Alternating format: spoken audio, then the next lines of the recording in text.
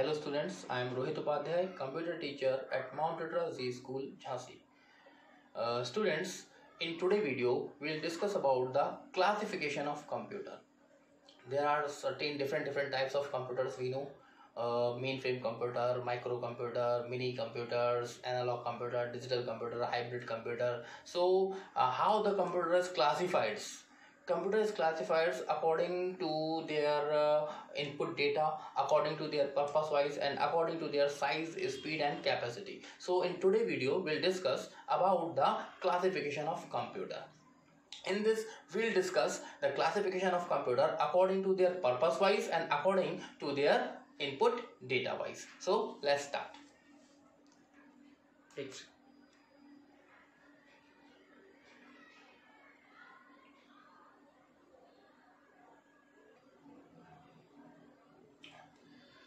So first we'll discuss about the types of computer based on purpose wise. Purpose wise computers are of two types: special purpose computer and general purpose computer. Special purpose computers, these are the computers that is designed to perform a specific task. A specific task like ATM machine, where we are using the computer for only the deposit and withdraw the cash. For music composition, where we using the computer for the composing the music, for video performance or any type of scientific or research work, to communicate with the satellite, to record the data in the server rooms. The specific purpose computer जो केवल हमारा specific काम को करने के लिए ही इस्तेमाल किए जाते हैं, उस पर हम हर तरह के काम को नहीं कर सकते हैं, उन कंप्यूटर्स को हम लोग बोलते हैं special purpose computer. Next is general purpose computer. This type of computer can work on different types of programs inputted to it. Means the computer which are multitask, which can perform different types of tasks on a system. These are called general purpose computers, like desktop computer, जिस पर हम लोग games भी खेल सकते हैं, music भी सुन सकते हैं, वीडियोस भी देख सकते हैं, डॉक्यूमेंट्स भी बना सकते हैं, काफ़ी मल्टीटास्क को हम लोग परफॉर्म कर सकते हैं. तो हमारे जो लैपटॉप और डेस्कटॉप होते हैं, these are the general purpose computer system. And special purpose जो केवल किसी स्पेसिफिक टास्क को ही परफॉर्म करते हैं. So these are the types of computer based on purpose wise. Next, computer based on input data. What type of data we can input to the computers? There are three types of computers: analog computers, hybrid computer and digital computers. तीन categories होती हैं computer की according to inputted data, कि हम किस तरह के data को कंप्यूटर पर इनपुट कर सकते हैं, किस तरह के डेटा सिग्नल्स का कंप्यूटर इस्तेमाल करता है. According to the working styles, computer are of three types: analogue, digital and hybrid. So in first slide we will discuss about the analog computers. In analog computers, continuous quantities are used. Continuous quantities क्या होती हैं? Suppose जब हम लोग कोई bike चला रहे होते हैं तो आप देखते हो लगातार आप अपनी बाइक को रेस कर रहे हो, आप एक्सीलरेटर लेते जा रहे हो और आप स्पीडोमीटर में देख रहे हो उस बाइक की स्पीड आपको दिखा रहे हैं. आप जैसे जैसे आगे बढ़ते जा रहे हो आप देख रहे हो ओडोमीटर जो है वो नंबर ऑफ आपको साइकिल दिखाता जाता है कि आपने कितना डिस्टेंस कवर कर लिया है. आपका जो फ्यूल मीटर है वो बताता जाता है कि कितना फ्यूल आपकी गाड़ी में बचा हुआ है.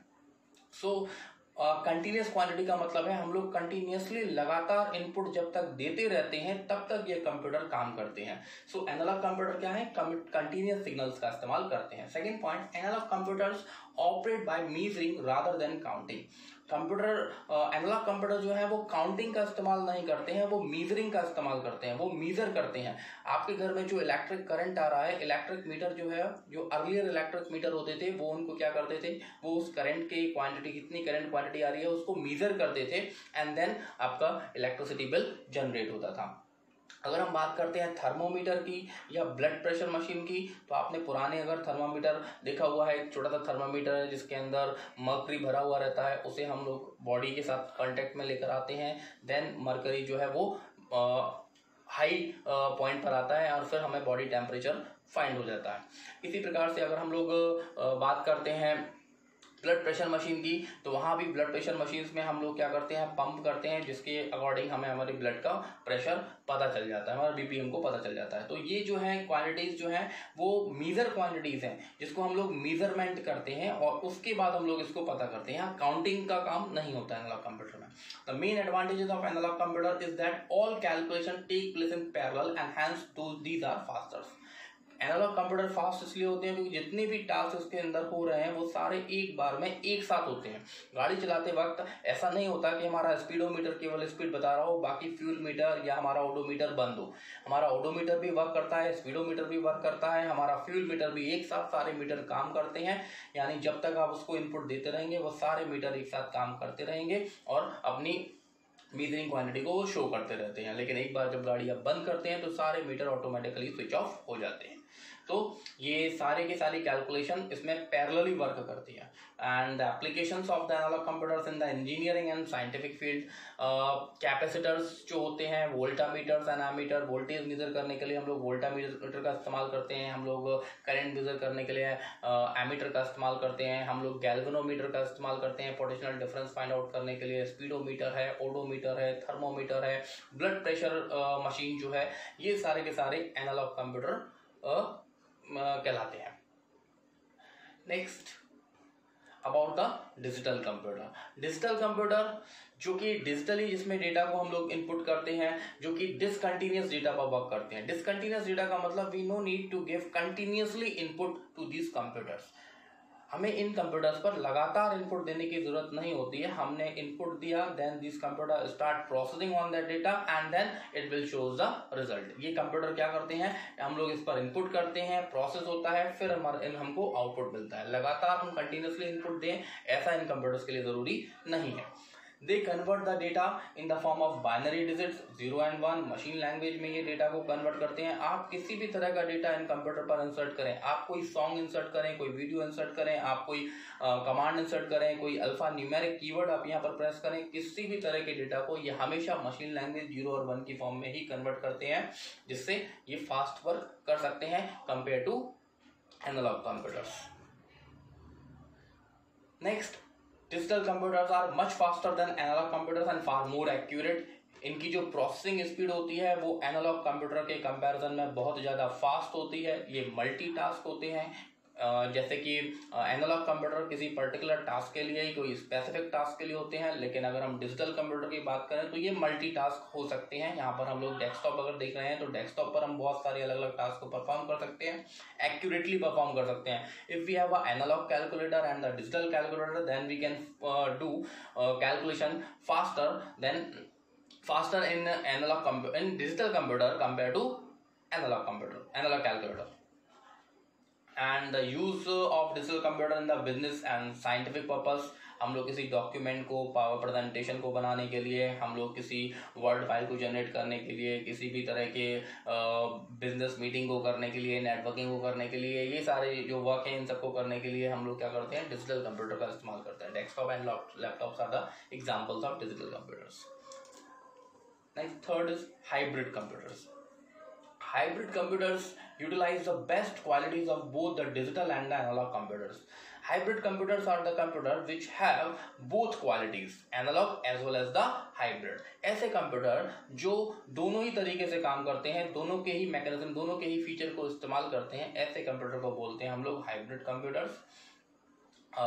In these computers, some calculations take place in analog manner and rest of them take place in digital manner. कुछ calculation इसमें analog में होती है and then some कोई calculations में जो होती हैं वो digital manner में होती हैं। जैसे कि हम लोग जो अब न्यू इलेक्ट्रिसिटी जो मीटर होते हैं उसमें अगर आप ध्यान से देखेंगे तो पहले जो इलेक्ट्रिसिटी मीटर होते हैं वहाँ एक व्हील होता था, वो रोटेट करता था एंड इलेक्ट्रिसिटी मेजर होती रहती थी। नाउ अब जो डिजिटल मीटर है वहाँ पर कोई व्हील नहीं होता है, कोई मैकेनिकल पार्ट नहीं होता है, हमारी इलेक्ट्रिसिटी जो जा रही है वो मेजर होती रहती है, वो हमारे एनालॉग वे में मेजर होती है। बट जो डेटा का जो रिप्रेजेंटेशन होता है, अगर हम वहाँ पर डिजिट्स को देखें तो हमारे जो डेटा का रिप्रेजेंटेशन हो रहा है वो पूरा का पूरा डिजिटल मैनर में हो रहा है। ऐसे ही आप देखिए आजकल जो स्पीडोमीटर होते हैं, आजकल जो ओडोमीटर होते हैं, वो सारे क्या है, डिजिटली हैं। गाड़ियों में सारे मीटर डिजिटल आ रहे हैं जो कि वर्क करते हैं एनालॉग डेटा पर, कंटिन्यूस डेटा को इनपुट करते हैं, एनालॉग वे में काम करते हैं, पर रिप्रेजेंटेशन जो कर रहे हैं वो सारा का सारा रिप्रेजेंटेशन जो हो रहा है वो उसका डिजिटल फॉर्म में हो रहा है। तो ये कंप्यूटर्स जो है वो हमारे हाइब्रिड कंप्यूटर्स कहलाते हैं। और कुछ एग्जांपल्स हैं हमारे पास, लाइक जो हॉस्पिटल्स में पेशेंट की हार्ट बीट को मेजर करने के लिए एक मशीन आपने देखी होगी, उसको पेशेंट की बॉडी के साथ कनेक्टेड कर दिया जाता है और जो डेटा रिप्रेजेंटेशन हो रहा होता है वहाँ पर काफ़ी सारी फिगर्स जो है वो डॉक्टर जिसे अंडरस्टैंड करते हैं वो सारी की सारी जो है वो डिजिटल वे में होती हैं। हमारा डिजिटल ब्लड प्रेशर मशीन भी अवेलेबल है जहाँ पर हम लोग केवल कॉन्टैक्ट में रहकर उस मशीन को डिजिट्स की फॉर्म में ब्लड प्रेशर को हम लोग पता कर सकते हैं। डिजिटल टेम्परेचर भी अवेलेबल है, CT scan.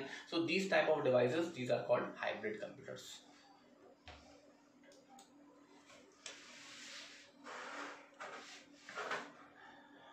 So these are the types of computer according to purpose and according to their input data or the working ability. I hope you enjoyed the video. Thank you.